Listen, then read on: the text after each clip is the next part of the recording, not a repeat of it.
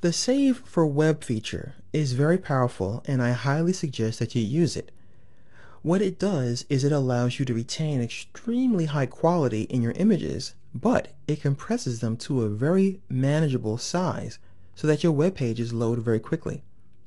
Now in this particular image, if I were to go to the image menu and choose image size, I can see that this file as it is 796K. Now that's just under a megabyte.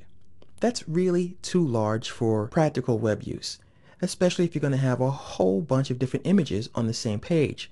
Now, even though computers are getting us faster and faster with the high-speed modems and the DSL and the cable modems and all that great stuff, this would load very quickly. But sometimes you want to design for a lower common denominator. So what I'm going to do is show you how we're going to squish this file size down, but still have the image look great. And you're going to find that option under the File menu, right here where it says Save for Web and Devices. Now once again, I use this all the time, and you'll be quite shocked at how efficient it is and how great your images will look once they're done. So what do we have here? We have the ability to click on a slice, and we can optimize them individually, or we can choose an entire page or an image to do this with. So here's the original. And here's optimized, and we can look at the image in 2-up fashion or 4-up fashion. Let's go ahead and look at the 2-up. Here in our original, we can see that this is 797K, as I showed you earlier. As a matter of fact, let me go to 4-up so you can see this more clearly. Now, unfortunately, this is a pretty big dialog box, so I really can't show you the entire thing. But you can see that this one here is 15.84K. The quality is really not that different. Look at this one here, and look at the GIF file. So what you can do is go to presets, and you can choose from JPEG, PNG, and WBMP. Now of course that's black and white, but look how small that is. It's 3K. So I'm going to choose PNG. No, actually I'll go to JPEG, so we can just focus on what we're doing here and look at the quality now. Here we have a much compacted file size. Now there is some slight dithering and pixelization compared to this one, which looks much smoother. But you can always go over here now and adjust the quality. So the quality currently is 60.